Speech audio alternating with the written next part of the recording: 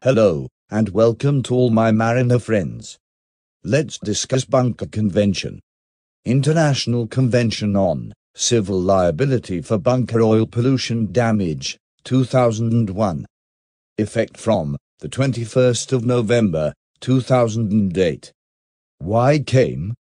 It gives adequate, prompt, effective compensation to parties who suffer damage from bunker oil spill, to plug the gap left under CLC, non-tankers which are not covered under CLC. Cute definition of bunker oil. Any hydrocarbon mineral oil, including lubricating oil used or intended to be used for the operation or propulsion of the ship, and any residue of search coil. Example, winch coil, stern tube lub oil, VRCS oil. Now the question asked. What is the need of the Bunker Convention? There were loopholes in CLC Convention, not applicable to oil tankers during ballast condition.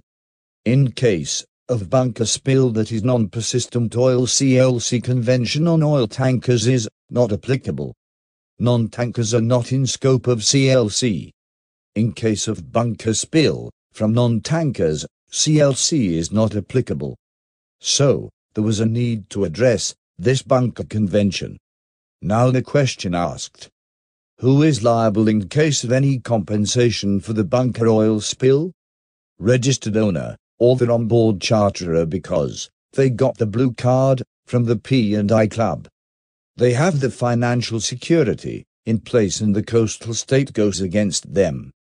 If the owner declared bankruptcy, then against the manager or operator.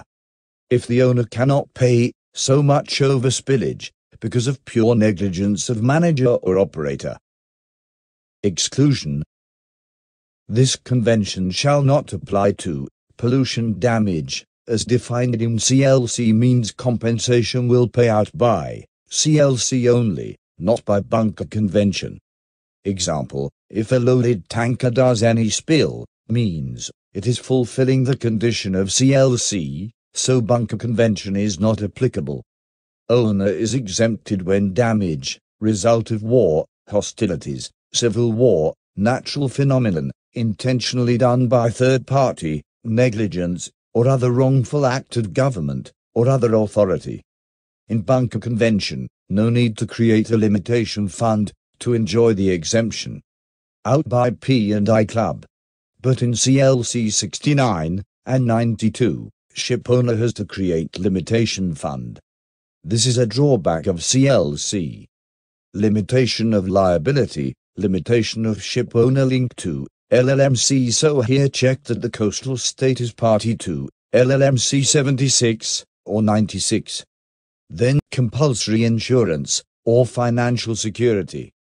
If the vessel size is greater than 1000 GT, then you require compulsory insurance. If size is less than 1000 gross tonnage, Bunker Convention is still applicable, but you don't require compulsory insurance. A certificate attesting that insurance or other financial security issued by the state party or any other government authority. Unit of risk. Micromort is a unit of risk, defined as 1 in a million chance of death. Micromorts can be used to measure riskiness of various day-to-day activities. A microprobability is a 1 in a million chance of some event. Thus, a micromort is the microprobability of death.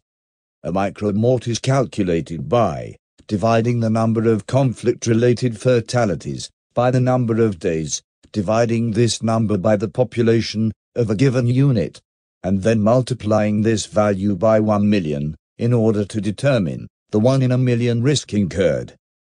Now question may be asked. You're going to a port. How do you convince the port authority that, in case of oil pollution, the port state shall be compensated? You have to say, from CLC and Bunker Convention coverages. Next question is, why do you need both a blue card and attestation certificate? Why one is not enough? Answer: to be safe is, both blue card and certificate of financial security required to be carried on board.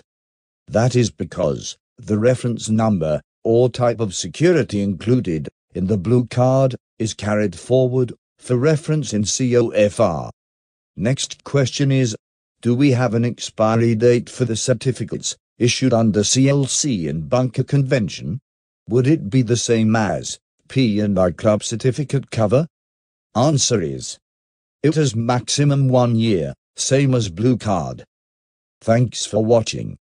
Please like and subscribe. I will be adding more videos.